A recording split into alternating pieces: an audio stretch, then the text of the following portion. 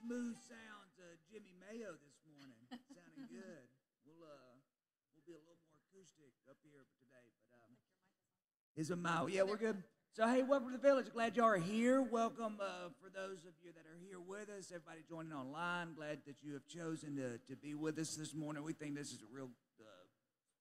It's a cool place, man. It's people from all walks of life, all backgrounds, people who maybe have gone to church their whole lives, or maybe people who this is brand new for them, and or maybe people who are seeing church in a new light, maybe for the first time.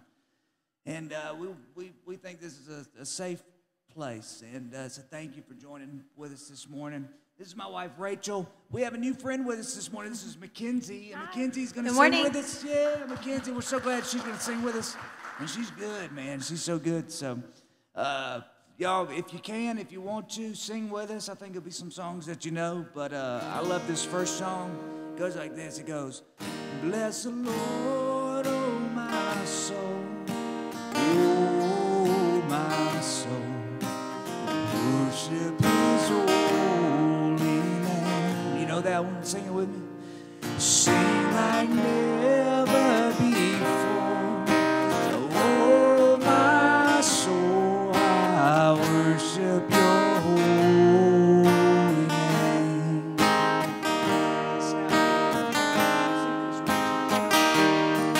The sun comes up, it's a new day dawning. It's time to sing your song again. Whatever may pass and whatever lies before me, let me be singing when the evening comes. Can y'all sing with us? Say, bless the Lord. Bless the Lord, oh my soul. Oh my soul. I worship His holy name. Sing like never before.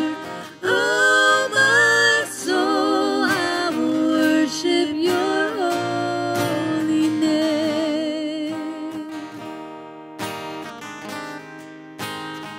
You're rich in love. You're rich in love, and you're slow to anger. Your name is great, and your heart is kind.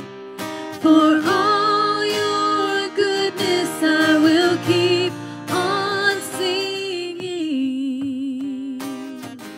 10,000 reasons for my heart to find. Oh, bless the Lord. Bless the Lord, oh my soul. Oh, my soul. Worship His holy name.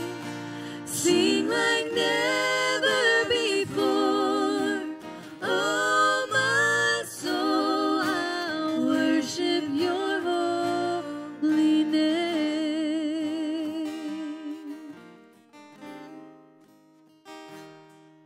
And on that day when my strength is failing, the end draws near and my time has come, still my soul will sing your praise unending. 10,000 years and then forevermore.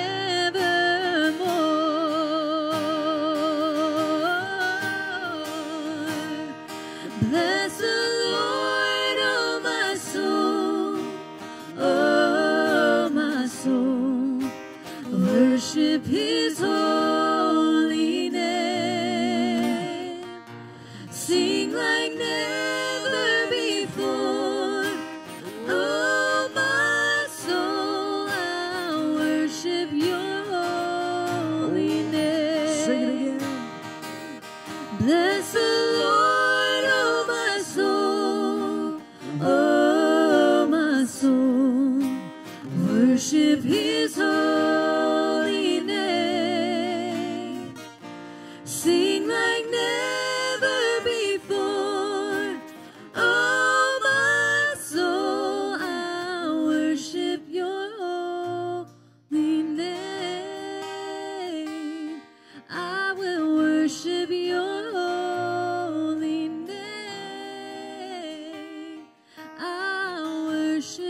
your holy name.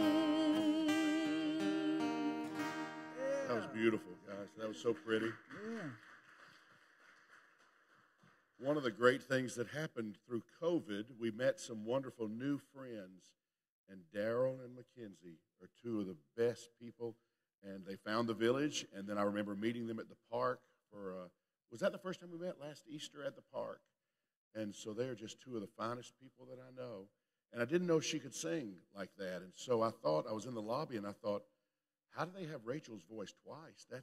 How are they doing that in the recording? And I came in and realized that it was the most beautiful voice. Thank you for being here. Good morning, everybody. Welcome to the village.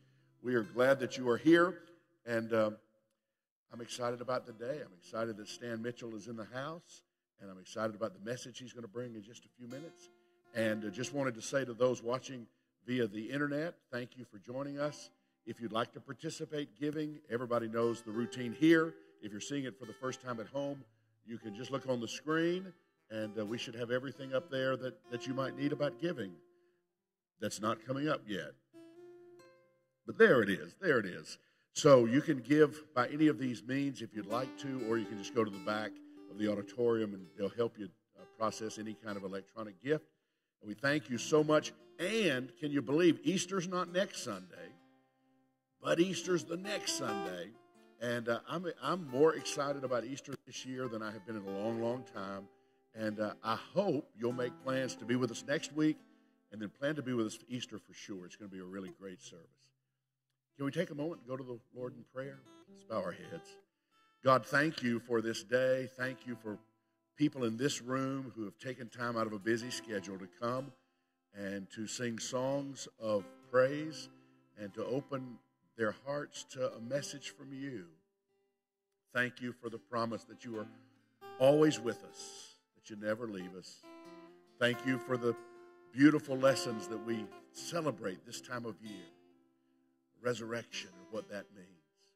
I pray today will be a lovely day and people's hearts will grow, and I just pray that when we leave this place, we'll say it's been good to be in church with other friends in this place. Thank you for this day, and we pray this in Christ's name.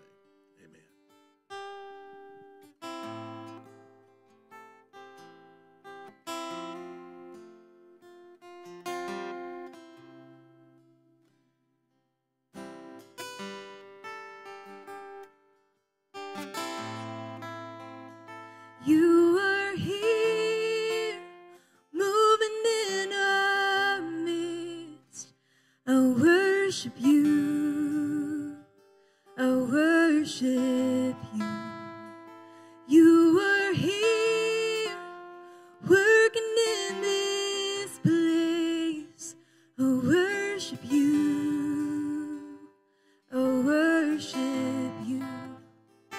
You are here, moving in our midst.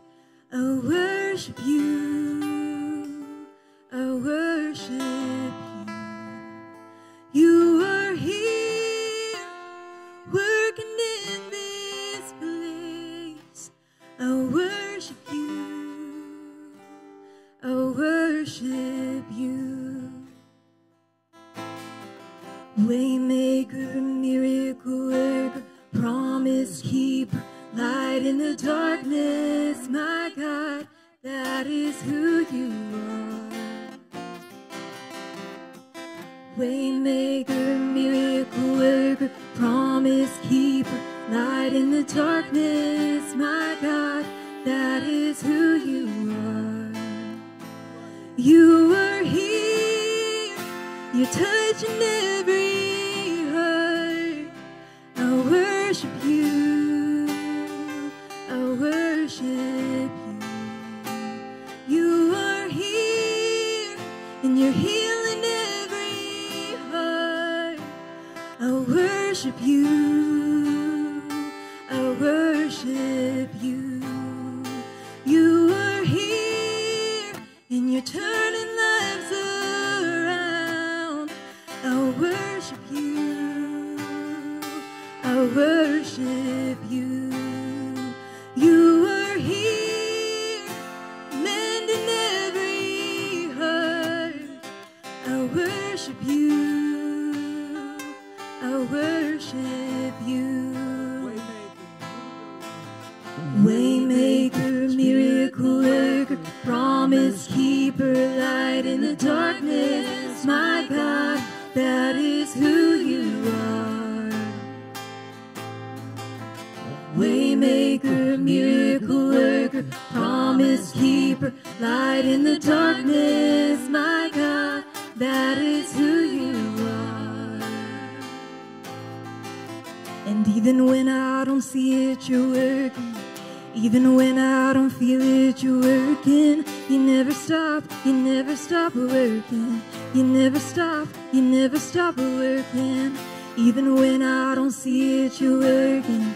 Even when I don't feel it, you're working. You never stop working. You never stop working. Even when I don't see it, you're working.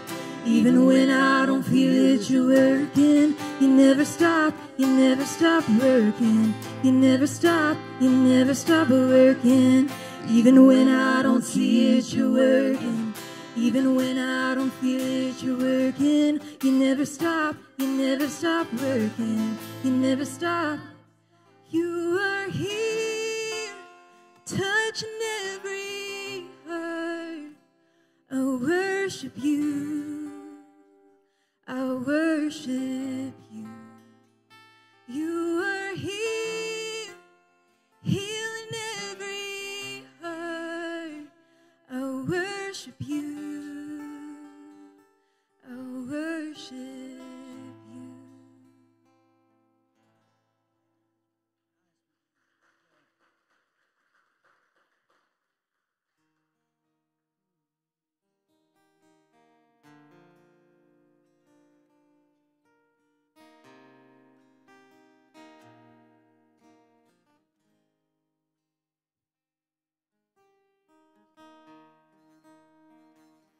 The more I seek you,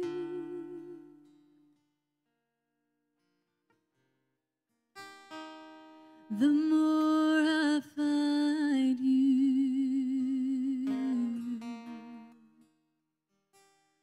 The more I find you, the more I love you. I wanna sit at your feet, drink from the cup in your hand, lay back against you and breathe, feel your heartbeat. This love is so deep, it's more than I can stand. I'm melting your peace, it's overwhelming.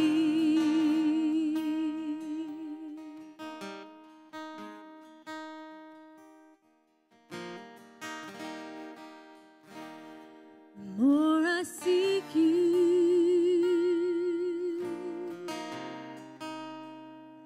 the more I find you.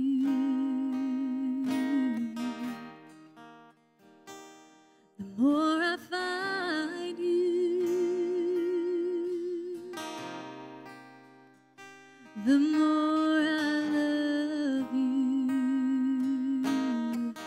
I wanna sit at your feet, drink from the cup in your hand, lay back against you and breathe, feel your heartbeat. This love is so deep, it's more than I can stand.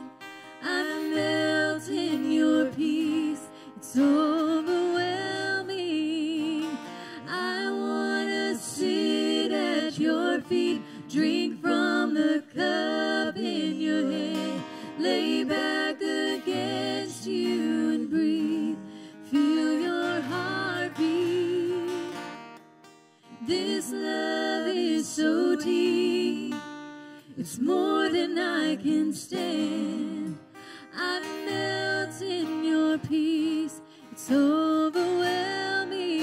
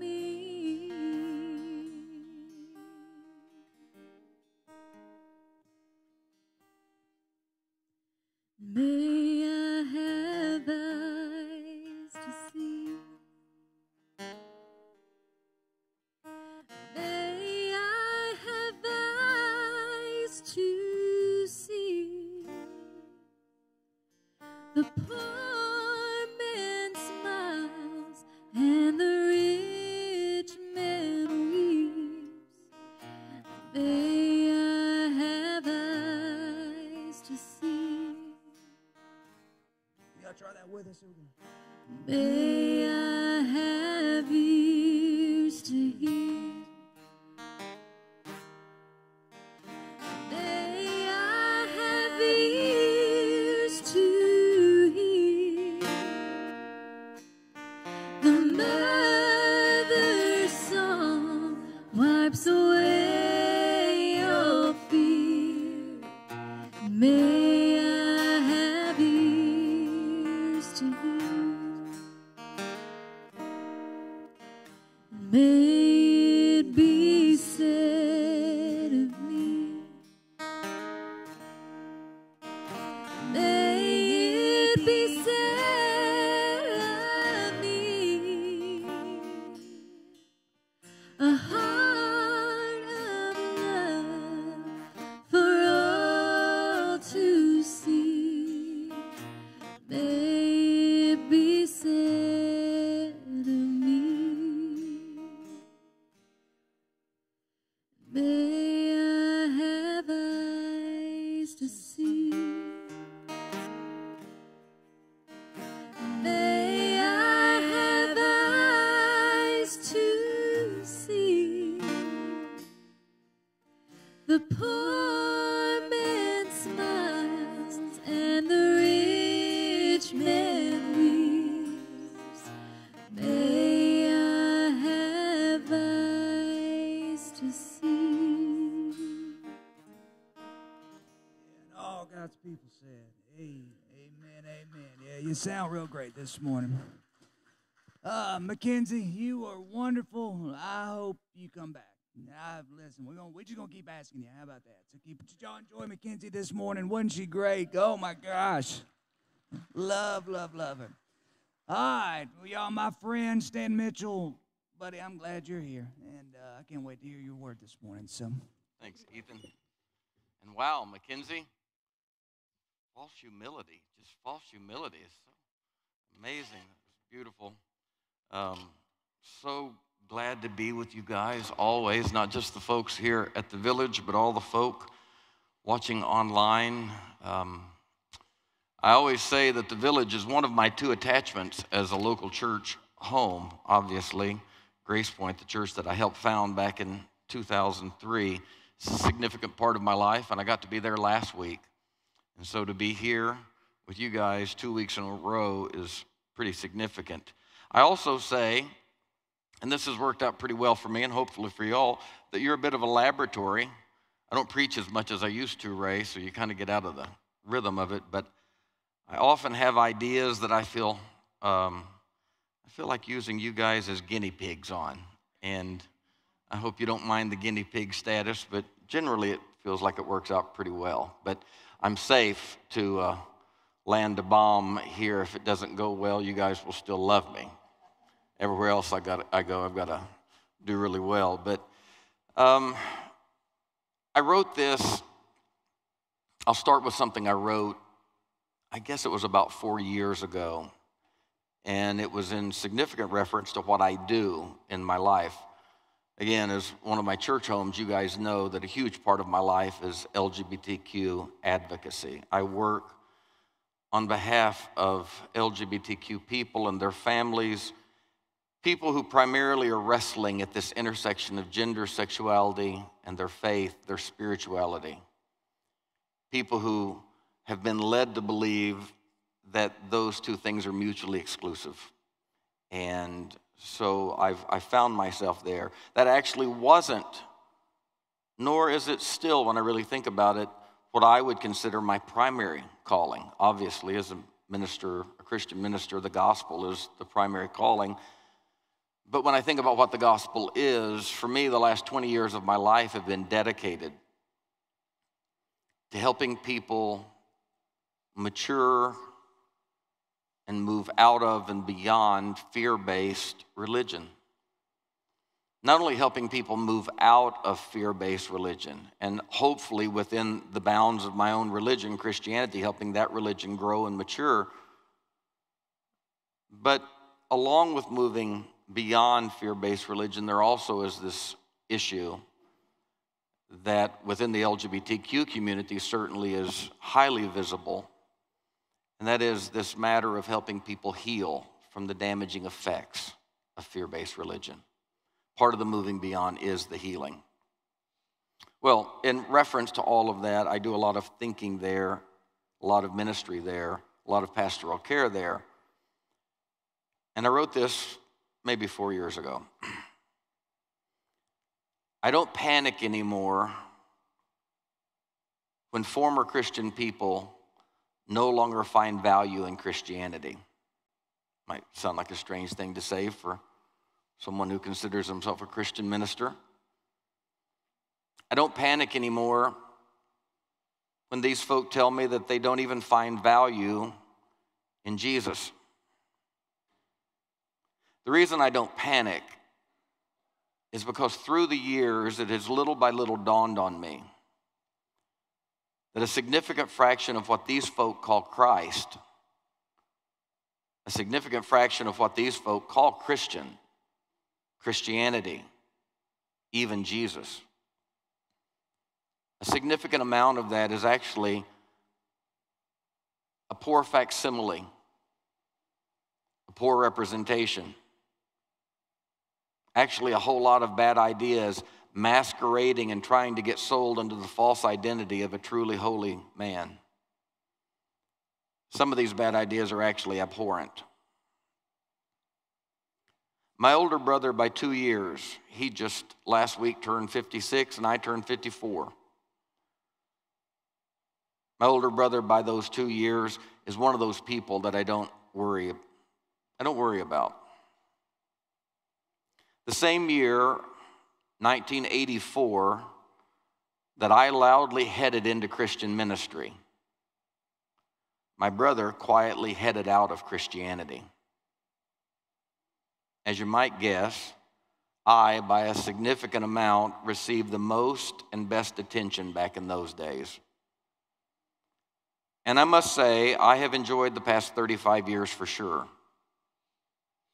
38 now. But interestingly, so has he. And actually, it wouldn't be hard to argue by those who know both of us that his life may more closely approximate the life and peace of the one, capital O, he doesn't formally follow.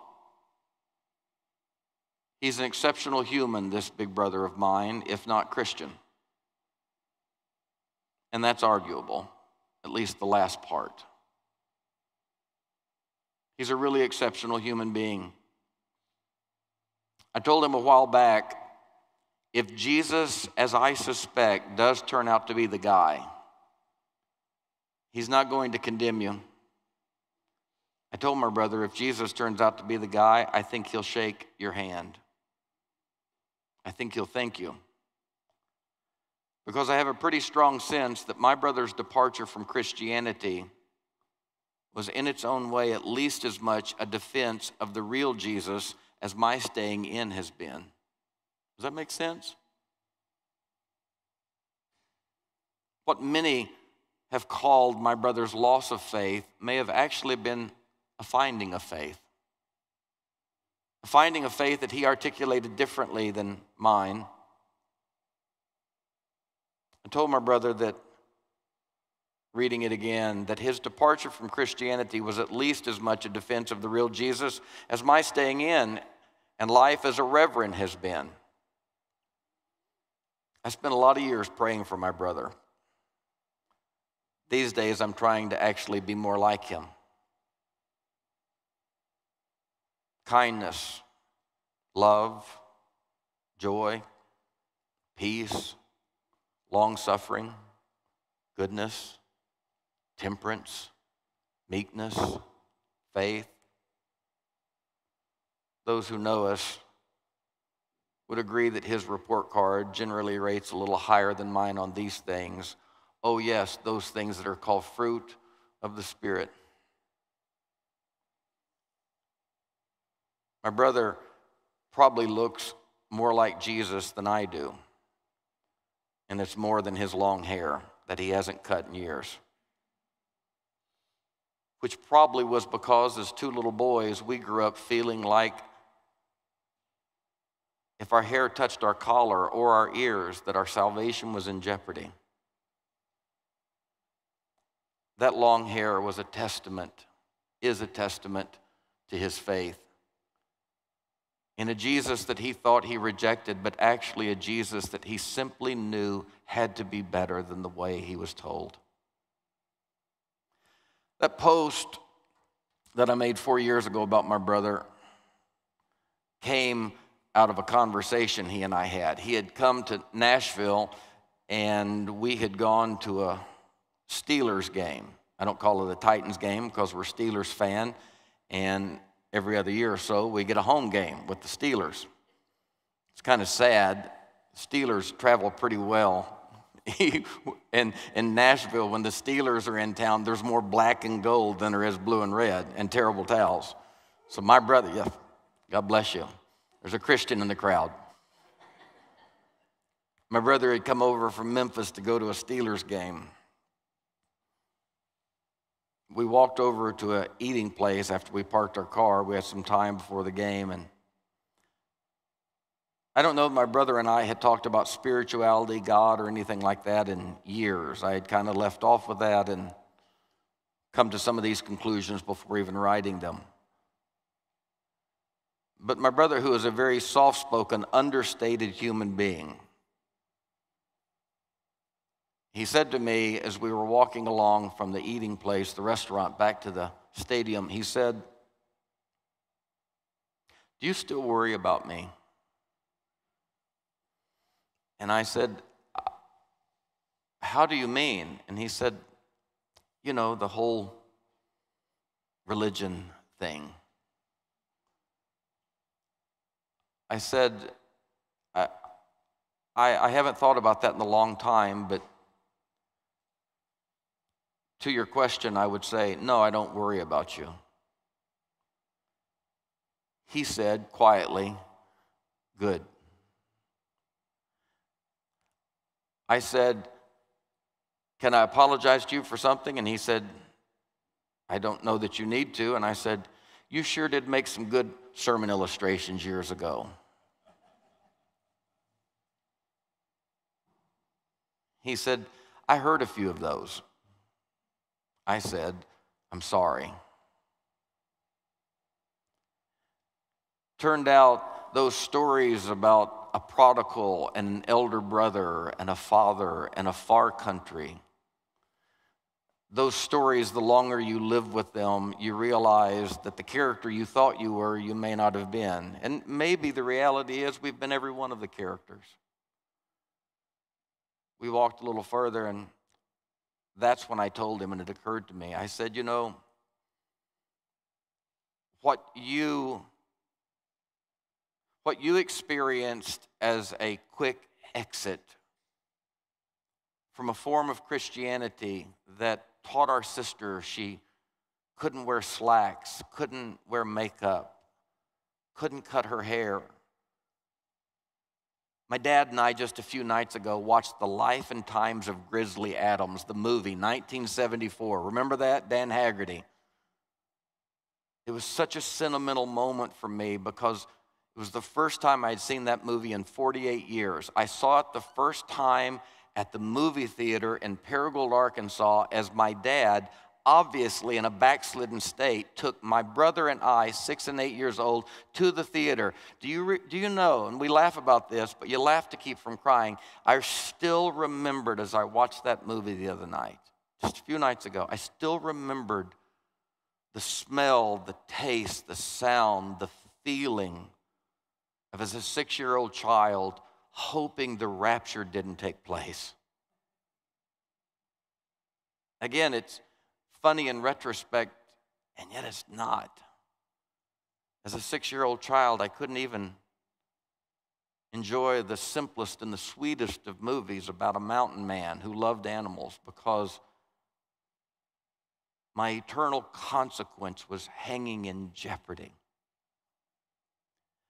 Now, the way I've handled all of that was I became a reverend at 16 years old, poured myself into that, and then deconstructed And by the time I deconstructed, I was so vocationally far into it that I couldn't possibly, for many reasons, leave it. So from within, I made my journey of first naivete, criticism, second naivete. I made my way through orientation, disorientation, reorientation, construction, deconstruction, reconstruction. I made my way through, led churches through the process, led churches up and down and over and around through the process. Live my life now working in that process. That was my response. That was my response to the kind of religion that Jesus looked at the Pharisees one day and said, I understand you. You heap impossible burdens. You come into people's life promising them good news, and you heap burdens on them that are unbearable, untenable. Jesus said you heap burdens on people that they cannot possibly bear. Now, there's three parts to this condemnation by Jesus. Jesus said the first thing you do is you put burdens on people and you tell them these are the commands of God.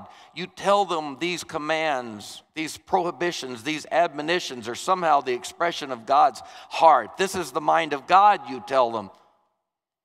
And yet you're putting religious burdens on people. You're putting burdens on little 6-year-old boys that think to go to the movie and watch a G-rated movie puts their eternal consequence in jeopardy and threatens them with eternal damnation and fire. Do you know how devastating it is for a 6-year-old child to even carry the concept of eternal torture? And then to think that it might be unavoidable. Jesus said you put religious burdens on people. That's the first thing you do. And then Jesus said the second thing you do is you watch the people as they collapse under the burden.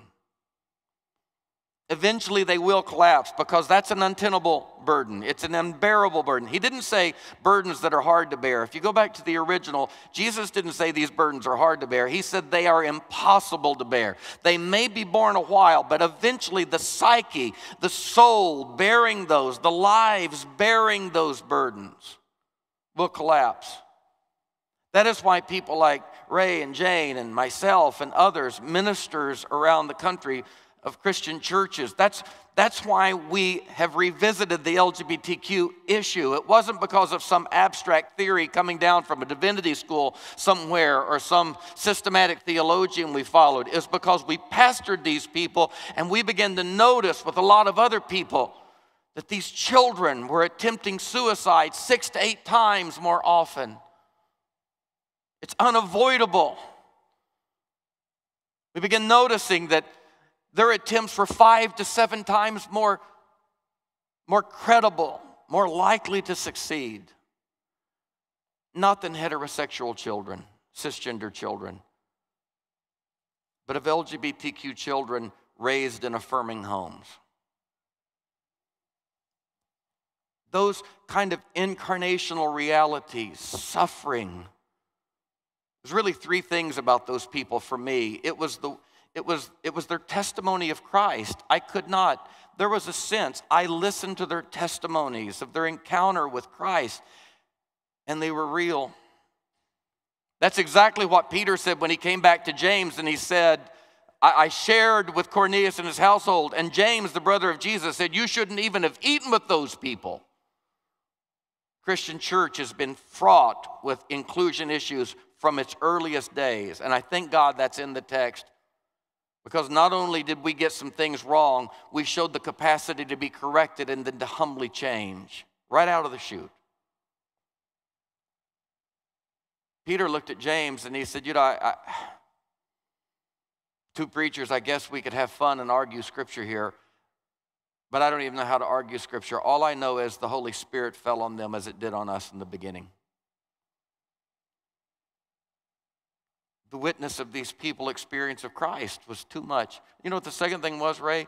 It was not the witness of their initial experience or their encounters with the Holy Spirit. It was the fruit of their lives. The fruit of their lives, they were beautiful Christians. And then the third thing that was really the thing that we've talked about before was their suffering. it began to dawn on me that this suffering that I saw was not the result of their sin. This was the suffering of the body of Christ. This was not the suffering of cancerous parts of the body. This was not the suffering of parts of the body that were gangrenous and needed to be amputated. This was the suffering of beautiful living parts of the body of Christ. And we were driven back to the text. We were driven back to the text with the question, have we read this most faithfully? In working with LGBTQ Christians especially, one of the things that I continue to see again and again and again and again and again is that being raised in a religious environment that Jesus described to the Pharisees, he said, you heap burdens on them, and here's the dastardly thing. These burdens that you heap upon them, they are nothing more than cruel burdens, but you entangle them, wrap them, and masquerade them as the heart of God. So watch what happens when the person collapses under that unbearable burden.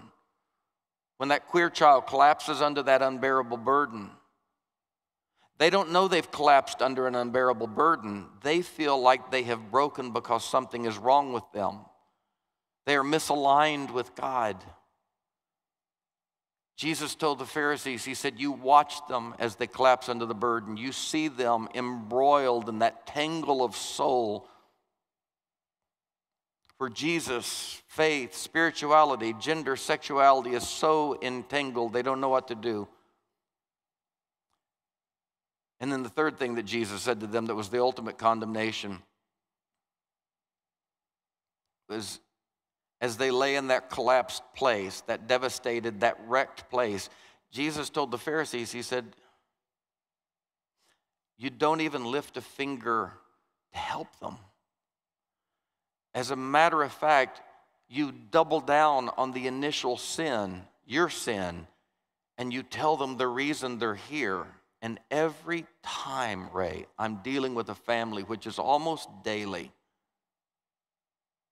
who says, well, the reason these children are suffering so deeply is not because of the church's mistake, it's because of sin in their life. Is it any wonder that there are groups of people like this group who, as they gather themselves from the rubble and the wreckage of that religious process, they walk away from it, and similar to my brother say, not madly, not angrily, but they simply say, it doesn't work for me anymore. Well, yesterday, and this is what led me to the formation. And I know this is more than a sermon. This is probably a book, at least a series of sermons. But yesterday morning, it wasn't yesterday morning, it was actually Thursday or Friday morning. It's been a couple of days now. I wrote this yesterday afternoon upon reflection.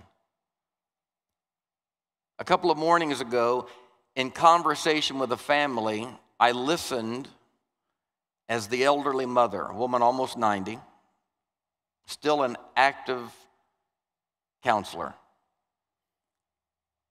I listened as the elderly mother asked her late middle-aged daughter. It was a mom, a dad, and a daughter.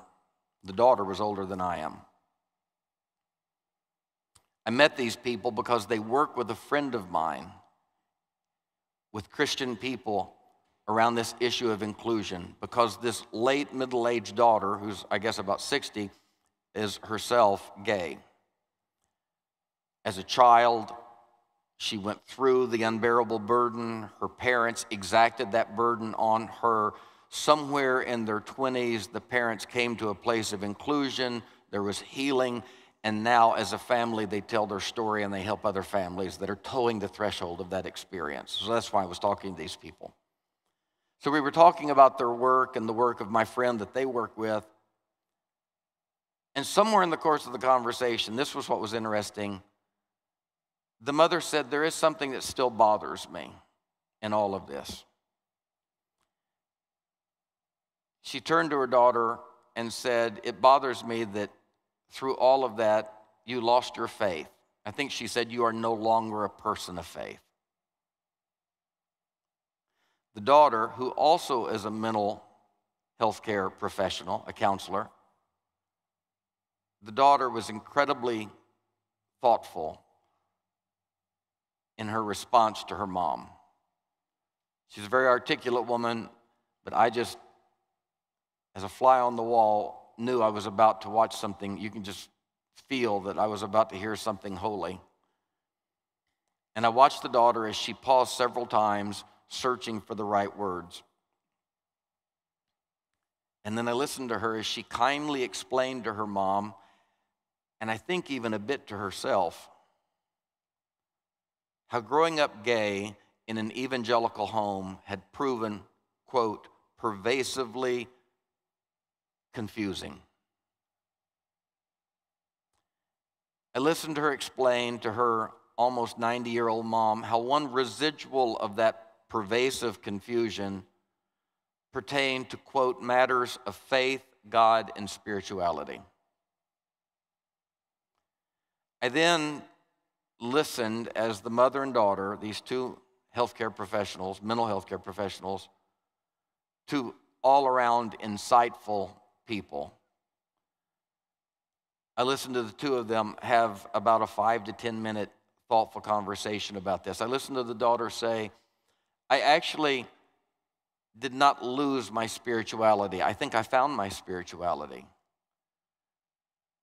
I didn't lose my faith." I reminded me of something I heard someone say years ago, and I've said it many times since.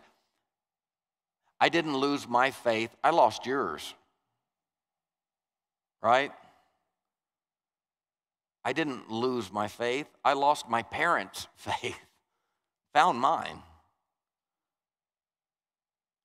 I listened to her describe, and her mother was incredibly thoughtful and received all of it. At some point in the discussion, the daughter turned to me and said, "I know you deal with this type of thing a lot. I would be interested to hear your thoughts." Now every now and then I can see glimmers of growth in my life, and here's one of them. Because when she turned to me, this was a conversation of 4 people. 10 years ago, I would have been chomping at the bit the entire conversation to get my words in. Remember those days in your life when you thought you had so much to say? Anybody figured out the older you get, you have less to say than you used to? My great-granddad said wisdom is a lifetime of listening when you'd rather be talking. I'd not even rather be talking anymore. So when she turned and said, "I know, I would love to hear your thoughts about this stand," she was almost looking at me, "Help me with Mom so she's not worried about me." I realized that I'm growing as a human being, because when she said that to me, it surprised me.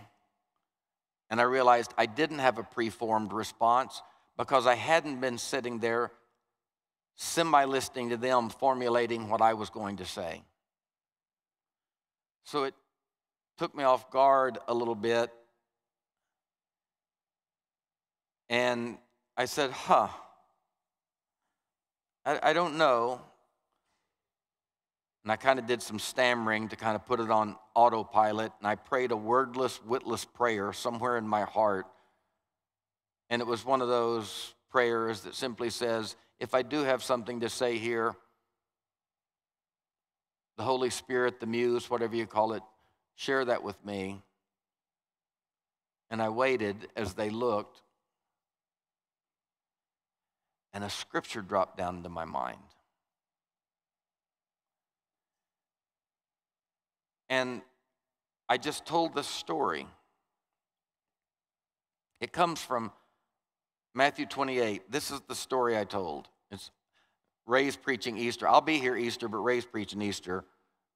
So I'm going to preempt Easter, and I'm going to do a resurrection read here. This is what I told them. After the Sabbath, as the first day of the week was dawning, Mary Magdalene and the other Mary went to see the tomb. And I just had a thought here. If you feel like this is not going anywhere, generally I feel that way in all of my sermons, but on this one, I want to really encourage you. Hang on, this is about to get really good. It really is. If I can pull this off the way I shared it with them. The women went to the tomb. Suddenly there was a great earthquake, for an angel of the Lord descended from heaven, came and rolled back the stone and sat on it. His appearance was like lightning, and his clothing was white as snow. For fear of him, the guards shook and became like dead men. But the angel said to the women, "Don't be afraid. I know that you're looking for Jesus who was crucified. He's not here." So much here. Aren't you glad you now understand the Bible is not a bunch of stories to recount, to recollect, to store away and remember that it happened to people 2,000 years ago? This is a wisdom tradition that is so brilliant. Every one of us have lived these stories. We find ourselves in them. So I'm talking to this mom and this daughter. Thoughts about what it means to come through what they came through and to lose faith and move beyond Christianity. Don't be afraid. I know that you're looking for Jesus. He is not here. He's not where you saw him last. He's not what he was anymore.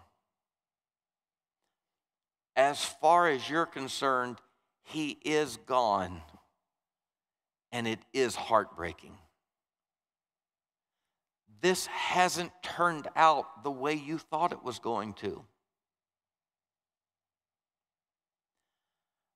But you're here. So this is what I want to do. Come see the place where he lay.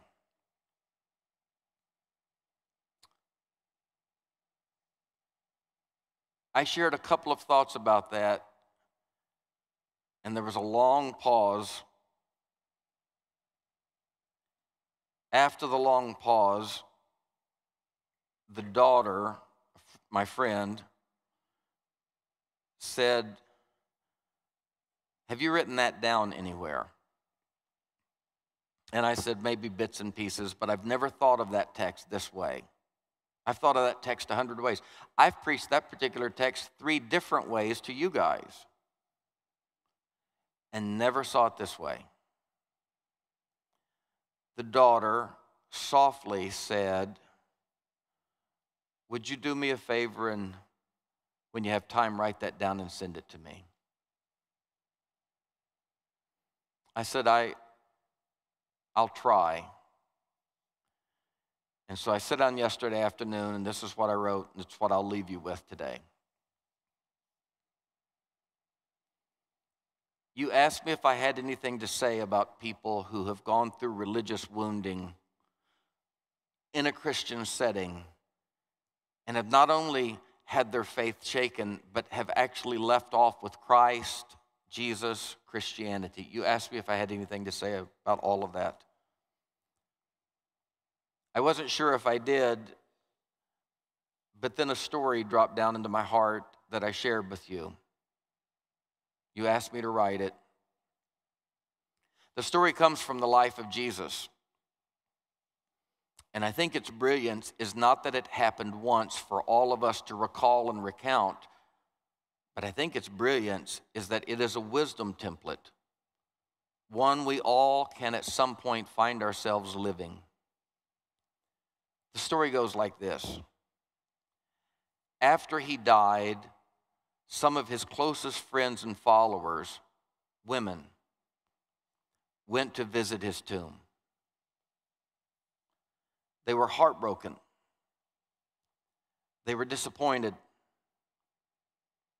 In no way were they there because they believed in a resurrection. These women showed up at the tomb. They were heartbroken. They were disappointed, wrecked, actually. Jesus had been taken from them. And I want to say about every queer child who has ever, somewhere between 13 and 23, Ray, walked out of churches and said, I cannot not be me, and are forced to choose between Jesus and themselves.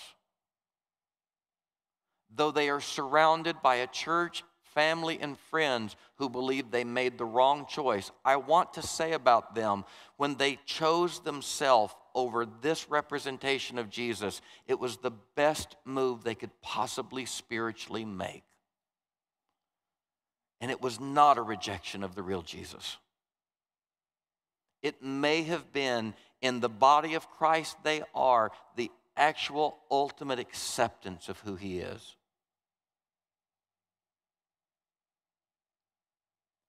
Jesus had been taken from these women. He hadn't died of some normal illness.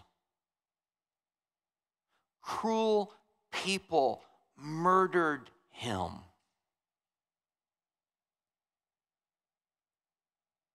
Jesus had been taken from them, stolen. Everything they thought they knew about him, everything they thought he was and was going to do was no more. Gone. And yet, in spite of the fact he was gone, they loved him. They loved him in absentia. They didn't love the way he had left them. They didn't love the way he had been stolen. They didn't love the confusion, the disappointment. They didn't love the loss of everything they held in hope about him. But they were there that day because they loved who he had been. He may not have continued with them.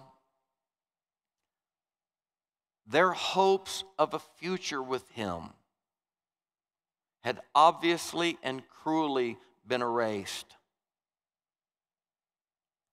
But that did not undo what had been.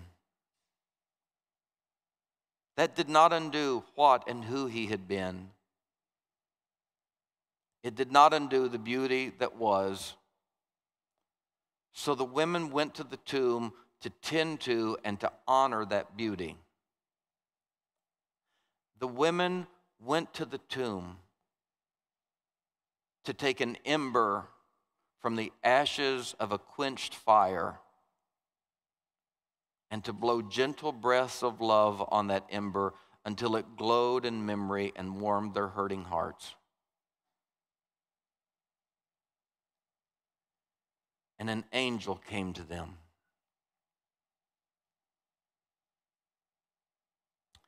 And the angel told the heartbroken women that Jesus indeed was no longer in the tomb, but risen. And this is the epiphany for me. Upon telling the heartbroken women that Jesus was not there, that he had risen, intuitively, I would have suspected the angels to say, take my hand, I'm going to take you to him right now. But Ray, the angel didn't do that. The angel didn't look at these heartbroken women and say, he's alive, I want to reintroduce you. I want you to meet the resurrected Christ. It'll take care of everything. the complexity of what had just happened in their psyche, their soul. One of these women was Mary Magdalene. This was not just about what had happened in the previous few days. This was about a woman who the Bible describes as a woman of ill repute, a woman who could have been a person of the night, who sold her body to try to make a living. We don't know, but we do know that when she met Jesus, she may have been the woman that Luke's gospel says came into the room while Jesus was with a bunch of Pharisees at a meal. And in that place that she would have least wanted to have gone at any normal moment of her life, she dropped down to the feet of Jesus. The Bible said she let down her hair and just began to wash his feet. She brought oil and perfume to put on his feet, but she couldn't even get to the oil and perfume because her tears. We don't even know the preliminary story. The only thing that I can think of is that somewhere in some intersection or intersections of grace, her broken life had come into contact with this man who looked at her differently than other men, who was kind to her, who perhaps shared a meal with her.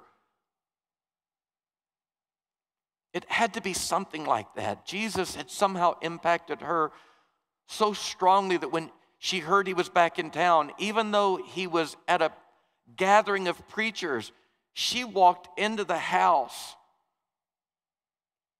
dropped to her feet, and just started bathing his feet, rather, with her tears. The Bible says Simon, the lead Pharisee, watched her with consternation. He knew she was probably a prostitute, and she's doing something at the feet of Jesus that looks intimate and provocative and projecting all of his own sexual idiosyncrasies. He just captures the moment and says, well, this is gross. What kind of a fetish is this? And the Bible says, as Simon looks at her thinking all of those thoughts, look at this triangle. Simon is looking at her with religious consternation. She's looking at Jesus with transformative life heart change. And the Bible says that Jesus is doing something interesting there. He's not looking at her. He's looking at the one in the gravest of needs. He's looking at Simon, the religious guy. Simon hasn't even vocalized these things, but Jesus finally, with her at his feet, Simon's eyes on her, Jesus looks at Simon and says, why are you thinking these things about her? And I don't think that was a rhetorical question. I think it was a real question. I think it was a therapeutic question. You do yourself a big favor, Simon, to quit thinking the thoughts you're thinking and to go deep, subterranean, down to the root of your heart and ask yourself, why is it that you're looking at her this way? Out of that story, the next chapter in Luke's gospel tells of how there was a woman who was possessed of many demons, and she was delivered of those demons. And putting two and two together, we think it was probably Mary. That's the story filled with pathos that follows Jesus, waiting for him to bring the kingdom to the earth, waiting for him to do for others what he had done for her. And then in a tangled snarl of confusion and disappointment, she watches him crucified. And while all of the other disciples went back to their nets and back to their lives, she spent all day Saturday between Friday and Sunday just preparing perfume, embalming fluids, because he had been too beautiful in her life to stink, to let rot. And she went to the tomb carrying not just those days of confusion, but an entire life. This is what I told the woman when she said, do you have anything to say to me? Do you have anything to say about this journey that so many people take away from Christianity?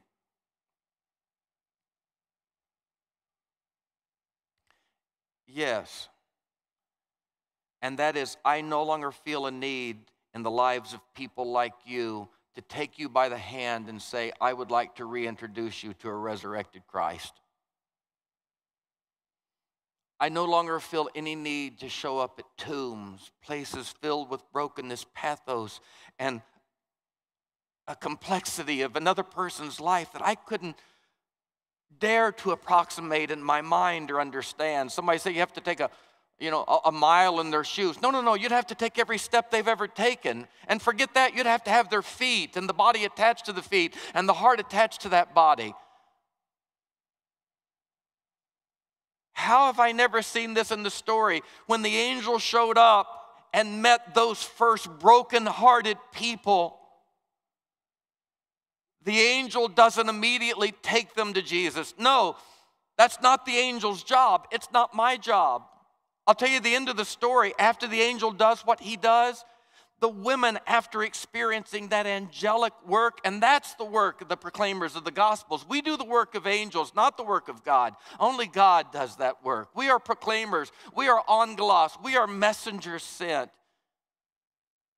After the angel did his work, it's true. Read the story. Jesus meets them. The resurrected Christ comes. Because you know what? Jesus shows up when he wants to show up, and he appears to who he wants to appear, when he wants to appear, when he thinks it's best to appear.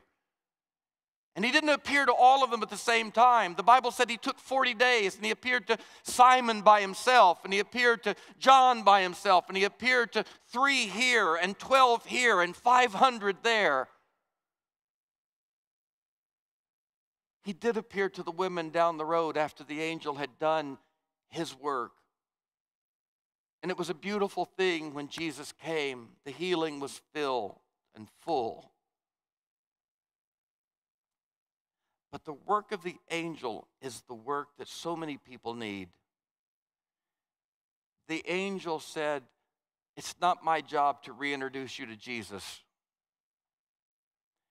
The angel said, would you take my hand and would you come and see the tomb?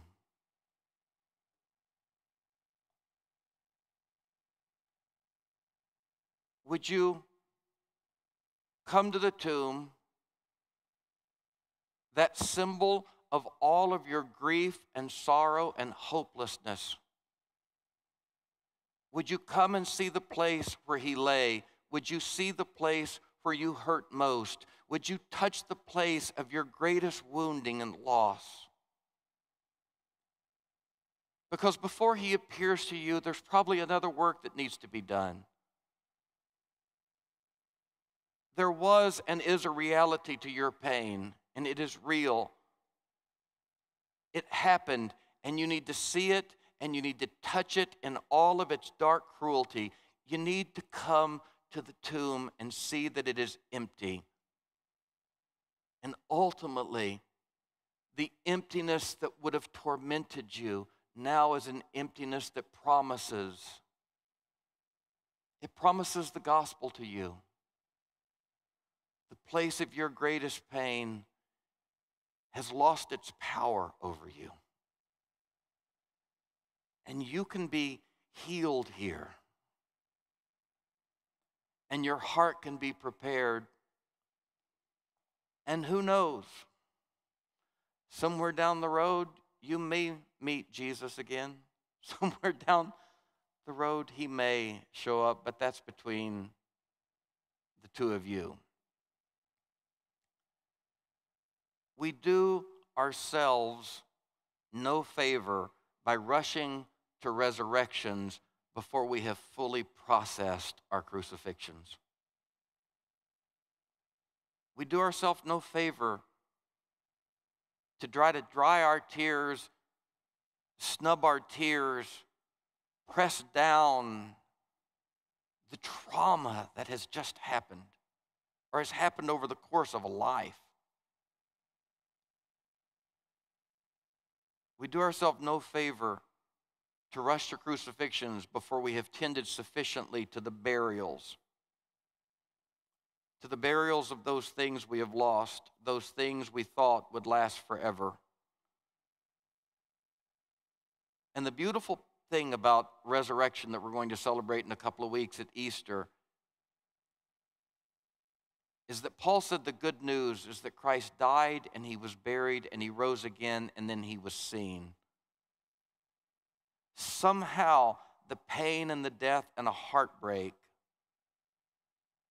are redeemed to a place of goodness, if for no other reason than they have a capacity to hollow out a place in our soul, a place of emptiness that can once more be filled. They can open our hearts to a capacity for new life and resurrection that we would have never known. Honestly, I'm not sure there's another way.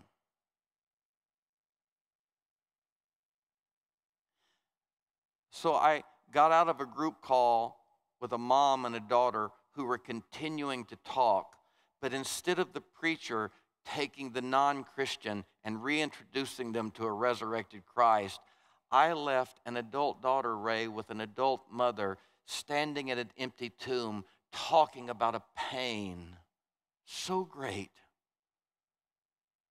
a robbery so cruel, a theft so evil it should have never happened but did. It was such a holy moment that I had to get out of the Zoom call, Rachel, because I didn't belong there. This was 30 years in the making. And I'm telling you, and this may be presumptuous of me, I don't know that the woman will ever call herself a Christian again. I don't know that Jesus will ever be real to her again. I don't know that that's the way it needs to happen. But I'm telling you, it wouldn't surprise me a bit that somewhere down the road on the other side of that angelic work at an empty tomb, the place of pain, that maybe, just maybe, when you least expect it, here and there, now and then, Christ shows up, the one you thought you had lost forever. So with tongue-in-cheek, I say, and I don't like sarcasm, but I say, forgive me. Forgive me to the Christian world. Forgive me to the ordination that I'm called to. But most of the time with the kids that I'm working with, most of the time with the people that I'm working with, LGBTQ people that have had Jesus robbed, cruelly stolen from them, most of the time I don't do the Jesus work of trying to restore their faith in him. I do the angelic work of showing up at the tomb and tending to the place of the wound. And isn't that what Jesus did with Mary? When he showed up after Lazarus' death, and when Mary came out of the house, I've told you the story many times, and fell at his feet, looked at him and said, if you would have been here, everything she thought she knew about Jesus was gone. She had not only lost Lazarus, she had lost Jesus. She had lost faith. Jesus doesn't look at her and say, abracadabra, look out the window, there's Lazarus. He doesn't do that. He picks her up and quietly goes where? To the tomb. And he doesn't look at her at the tomb and say, hold on to your hat, watch this, and roll a stone away. The Bible said he looks at her with Lazarus in the grave, and the remedy is not to raise Lazarus. The Bible said he looked at her, and the scripture says Jesus wept. And they laid their head on one another's shoulders, and they cried about what had been lost, and the hurt and the pain of it all. And only as they wallowed out their souls by connecting to grief and mourning, lament is love song, grief is testimony to the worth of what has been lost. Only in the hollowness and the spaciousness, the measure of that hollowness was the estimation of the worth of the thing lost. Only in that hollowness was she then equipped to hear Jesus say, roll the stone away. Lazarus, come forth. That is the gospel story, and that's the work that we are called to do. Angels we are, messengers of grace, to tend gently to the wounds of people from whom Jesus has been stolen. Amen? Father, thank you for this lovely text. Thank you for the lovely people who just in the last few days have helped me find this gospel text anew. And I pray for my brothers and sisters in this room, in this season of resurrection.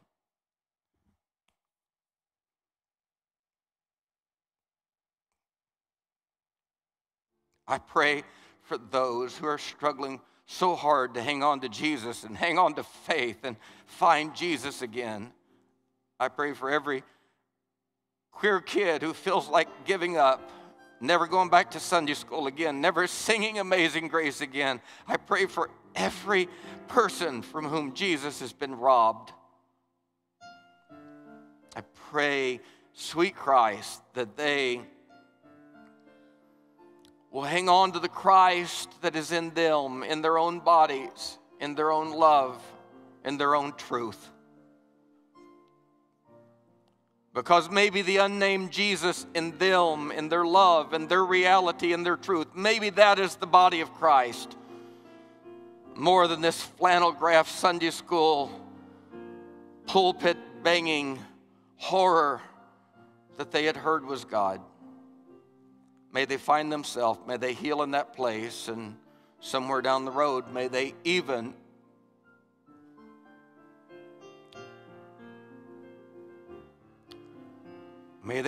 meet a resurrected Christ. One that renews and rebuilds a faith that they could have never imagined. I pray all of this for those listening outside of this room, for those in the room, for myself. May we do the work of angels until Christ come. I pray this in Christ's name. And God's people said, amen. Amen. That's the good news.